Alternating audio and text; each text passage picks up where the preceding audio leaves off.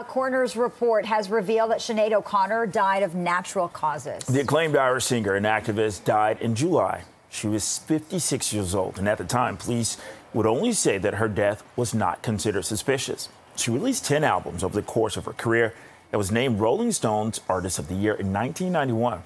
O'Connor was outspoken about her mental health, revealing in 2003 that she'd been diagnosed with bipolar disorder, post-traumatic stress disorder, and borderline personality disorder.